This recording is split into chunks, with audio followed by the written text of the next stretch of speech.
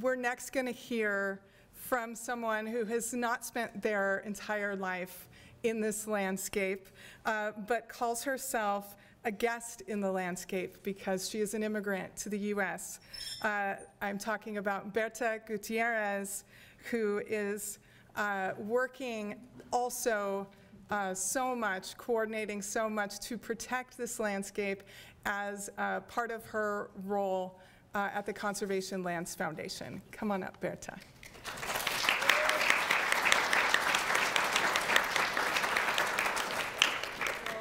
As Kim said, my story begins really, really far away from the Mojave, really far. The intro, mystery. Really far from the Mojave in a very different landscape. I was born in El Salvador in the middle of the 80s when the country was going through a war. And as you saw on the last one, I don't know, let me go back, because I don't know if you can tell which one is me. I learned to swim in the Pacific Ocean where my grandparents lived. And I used to just spend a lot of my time in parks, you know, chasing other kids or hiding from other kids between really tall pines. The water in the Pacific in El Salvador is really warm compared to when you go to California and you kind of freeze. So my memories are filled with very different pictures.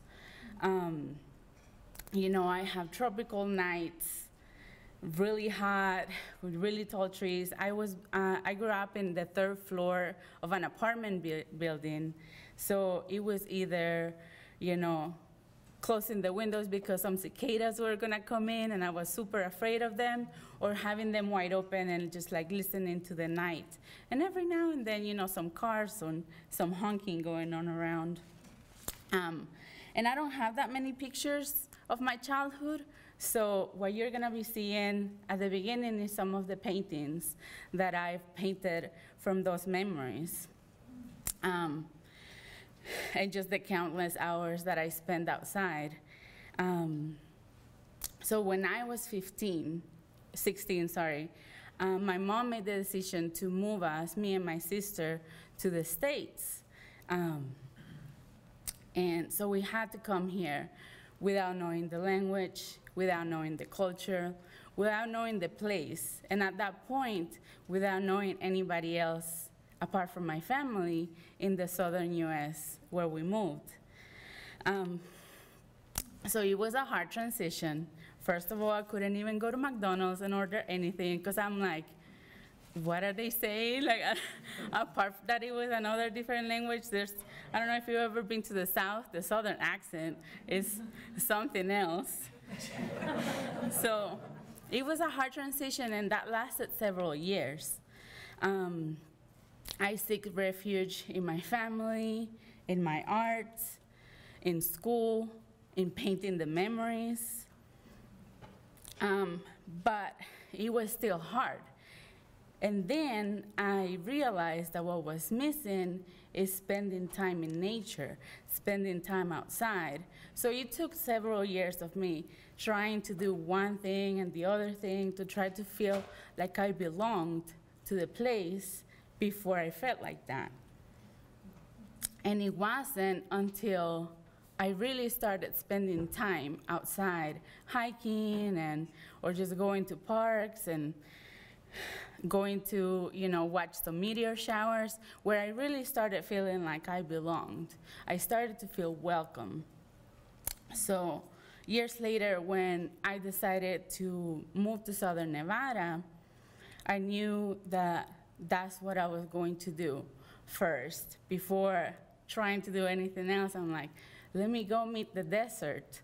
Let me see what's outside of downtown Las Vegas. Let me see what's outside of the Strip. And I started hiking, and I immediately felt home. And it was amazing. This is a picture that I took actually the first time that I went to Red Rock Canyon. I believe this one spot is now a parking lot that they expanded. So, but it was amazing to find how a landscape that was completely foreign to me, completely different to what I grew up, and feel accepted and feel like I was home. So spending time in nature is what made me feel that belonging. So finding home is something important for everybody, but especially when we, as humans, move around countries, we move around states, we move around different places. And the most important part of finding home and finding belonging is that that's when you create that connection that drives you to really wanting to protect and care for the lands that you're visiting.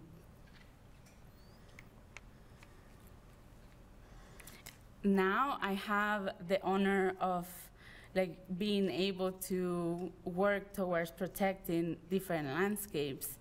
And when I do what I do, and sometimes you have to come up with, my job is all over the place. I have to sometimes write things or go take pictures or give tours. But every time I do, and in everything that I do, what I keep in mind is my nieces and nephews and my nibblings, and then their nibblings, and then their nibblings after that. And how I want them to be able not only to have the option to go visit the landscapes, but also feel the responsibility to continue to taking care of them.